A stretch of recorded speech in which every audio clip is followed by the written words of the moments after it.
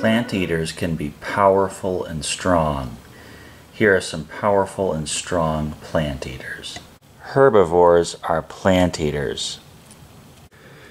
Just like a modern rhinoceros, Styracosaurus and Triceratops could hold their ground and they could fend off large predators. Here we have two horned dinosaurs. There's the famous Triceratops, and he's called Triceratops because he has 1, 2, 3 horns. Tri is 3, and Sara is horn. So Triceratops, he's 3-horned. And then there's Styracosaurus. Both of these animals could grow to be very big. A juvenile Tyrannosaurus rex approaches a Triceratops. And the Triceratops is strong enough and formidable enough to hold him off.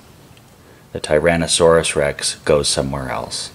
Stegosaurus is an earlier dinosaur. He doesn't have to worry about Tyrannosaurus rex because he lives before Tyrannosaurus rex.